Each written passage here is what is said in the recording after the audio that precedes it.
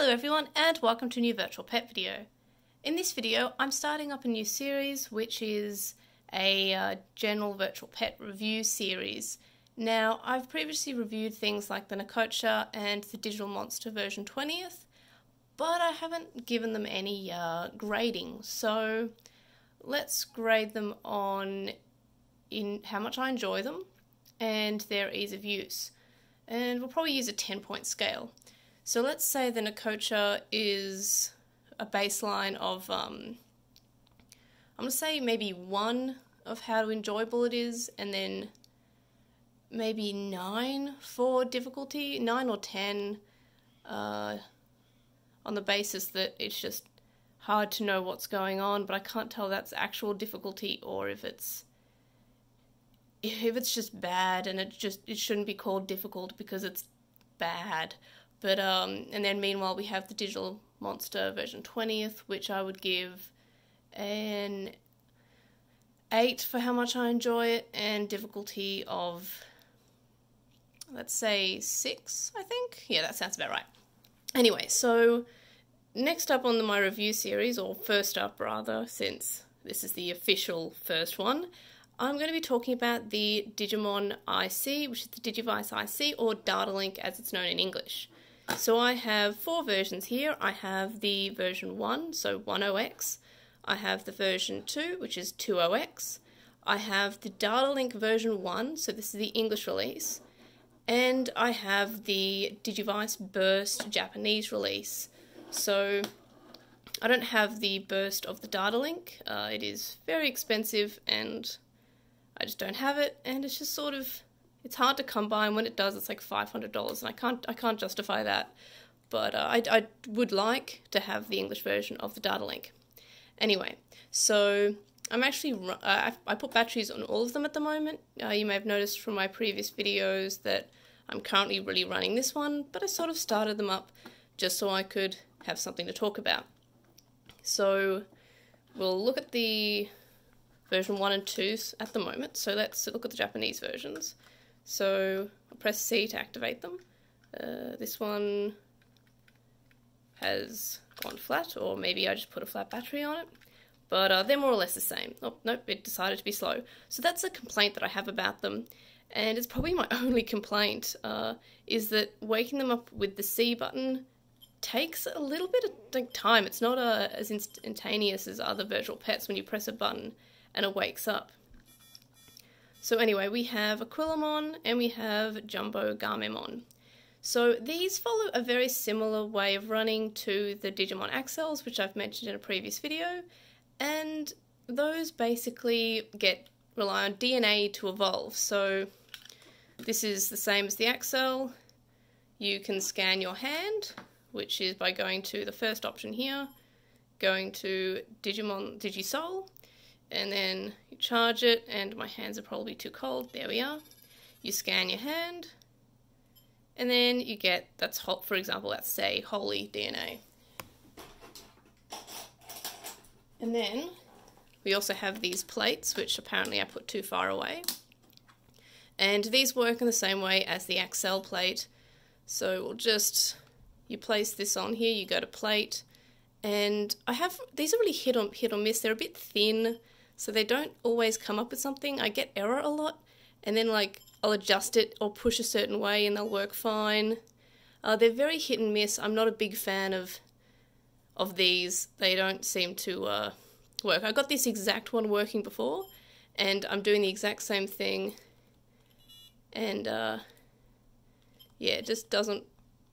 You have to be very specific with how hard you press. So I've got a couple of these, and that one's from the version 2, I think. So this one was the one that came with it, and that one came with the version 2, and I can't remember this one might have just come with the burst then. I don't think I had one that came with the Data Link, so this came with this one, version 2, they're usually color-coded. But yeah, I don't know, I can never get them to run, and that's like another one of my complaints, is that the plates don't seem to, well, that one's not going to work because that's Digisoul. The plates don't seem to work consistently when you compare it with the XL, which is like you put the plate on, you select plate, and they go. I'm not sure if this just needs a bit of contact cleaner on it, or if I need to put contact cleaner on these, or what have you, but they're just, yeah, I'm not sure if it's because it's old, or if it's just not very, yeah, it just doesn't like it. So that is a complaint. These plates are not necessarily important to using the device, so it's not like a huge drawback, but it's just something that's a little bit annoying that these don't work as well as they honestly could. Let's give it one more go. Yeah, they so you can press hard and they'll work sometimes, but other times it just, yeah. But the Digisol is does the same thing, and as long as my hands are too cold, and as long as you remember what values you put in, you will always get the same one. So it's not too bad just using the Digisol option.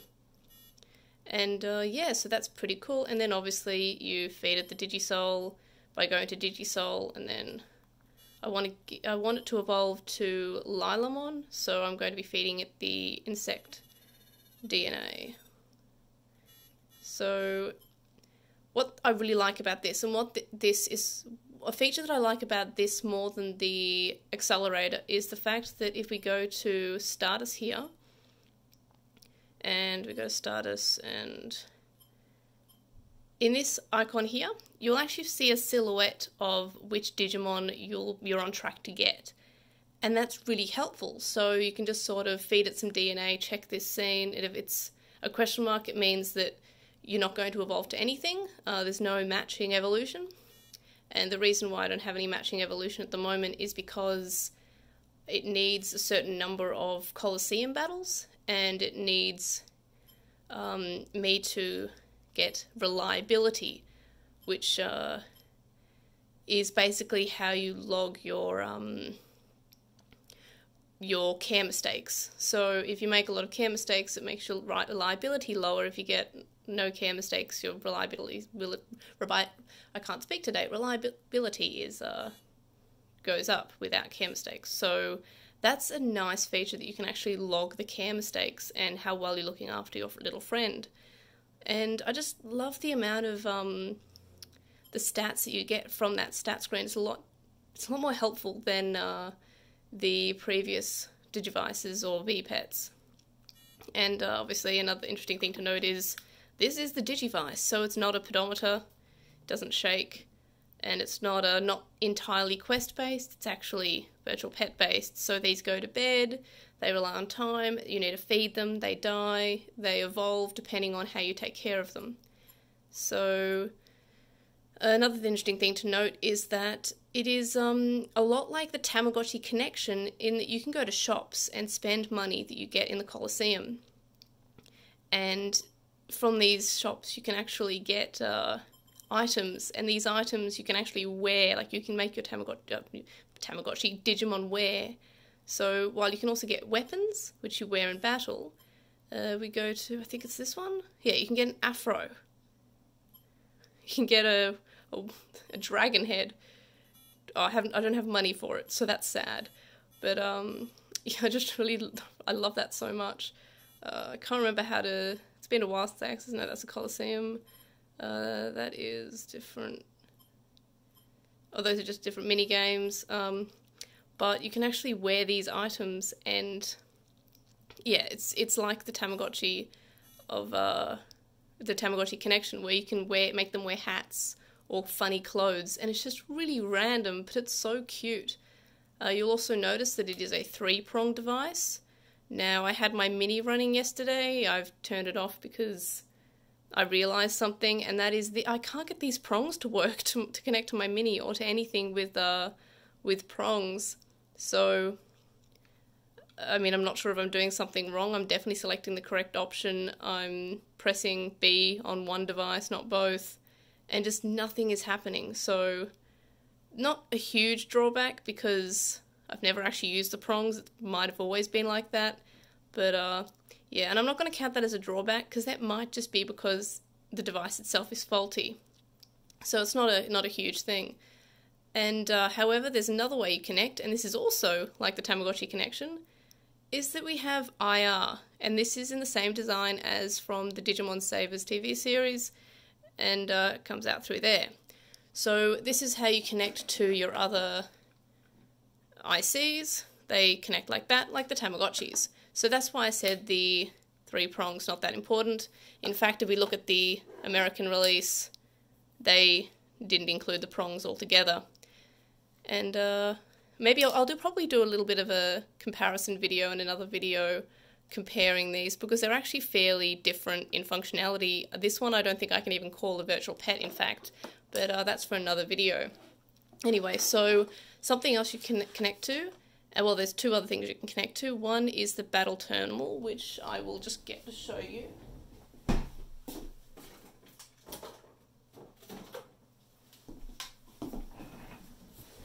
So there's this, which is the battle terminal, and you swipe cards here, and the IR reader's there, and you plug it into your TV, and you can fight with either cards that you have, which is from the Cardass game, or from the Digimon that you have in your IC.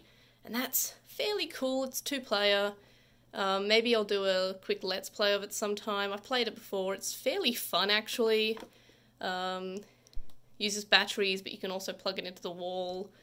And yeah, I'm kind of a big fan of it, actually. It's fairly neat, especially because you can put your Digimon on it. But the other thing is the Digimon Analyzer for Series 5, and that's the Digi-Window. So we look at this.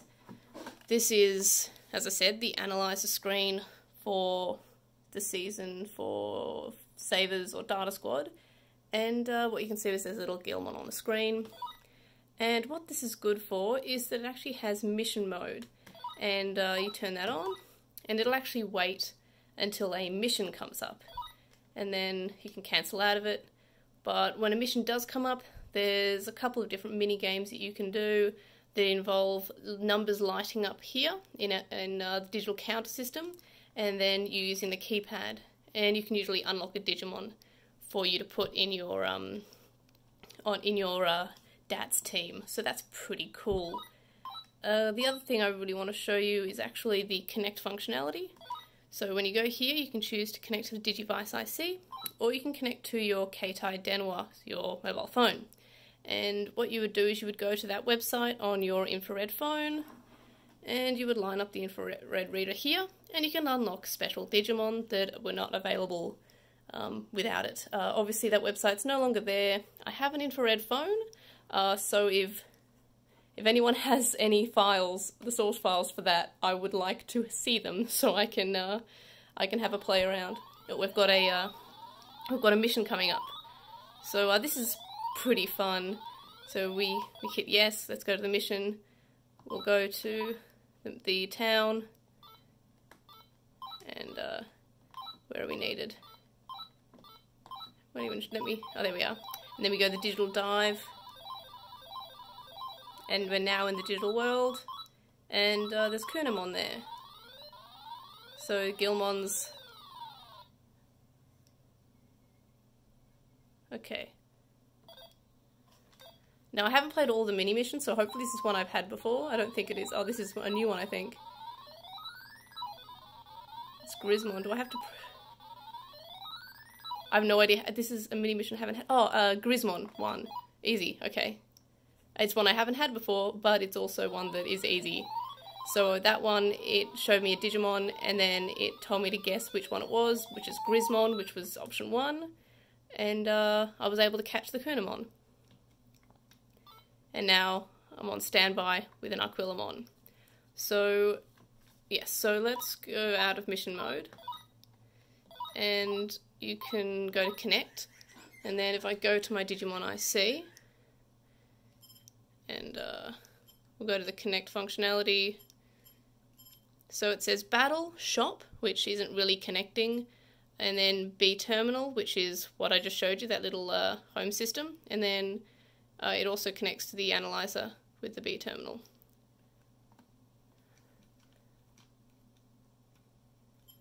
Except it didn't want to...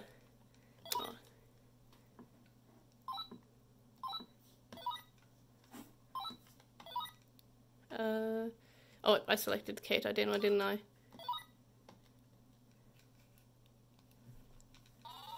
There we go. And now I've captured Aquilamon, even though I already kind of had Aquilamon. So let's see if this one wants to be alive. Yep, it wanted to be alive quickly that time. And we'll go to B terminal, connect to IC again, and there we go. And I've also unlocked a shop on the 2OX, which is the, because I haven't connected, it's a Digi shop. And I can get Aura for 5,000 points. So yeah, that's the main functionality of the Digi window. It says I've now got 20 Digimon because I hadn't got Jumbo Gamemon yet. And yeah, so what you would do is and then you can see your team of 3 Digimon. Gilmon's tied because he just went on a mission.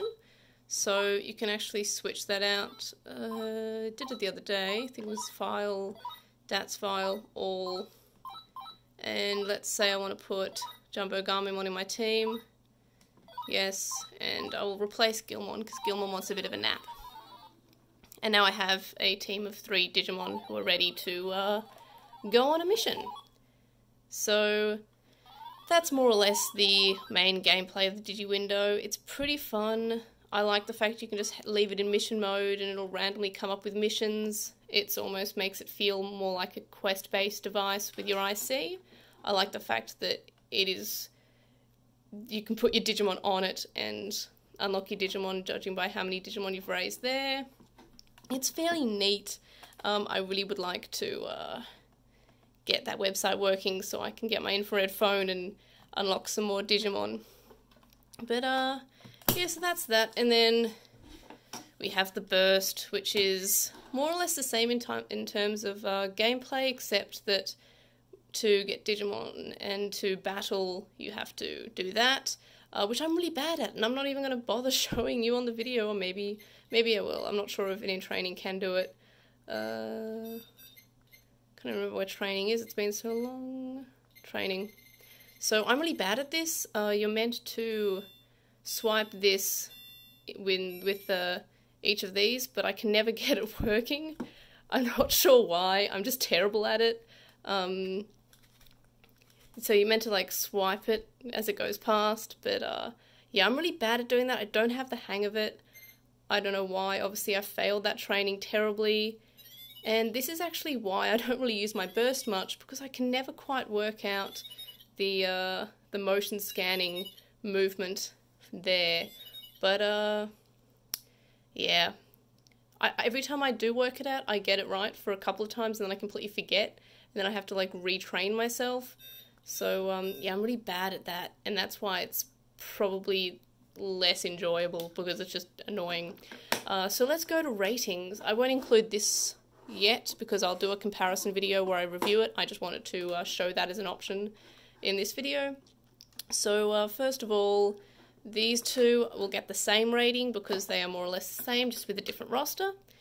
And I will give them out of 10 for enjoyability. Is that even a word? I don't know. But it is now. So let's give these, I don't know, let's give them a 10. And then ease of use, I'd probably also give a 10. It's not my favourite virtual pet. My favourite one, for some reason, I would probably rank lower, which is the Digimon version 20th. Okay, let's just say enjoyability for the version 20th is 10 as well. So maybe let's give this a, I don't know, let's give it a 9.5. But in terms of ease of use, it's definitely I'd say like an 8. It's definitely one of the easier ones, probably the easiest Digimon virtual pet in terms of it actually shows you what evolution you're getting. And then for the burst, let's give this one a 6.5 because for this, basically. And in terms of how much I enjoy it, let's give it like an 8. So, yeah, so that is my review, and then a bit of a lowdown on what the Digi window is. So I hope that was enjoyable and informative, and I will see you guys in the next video. Bye!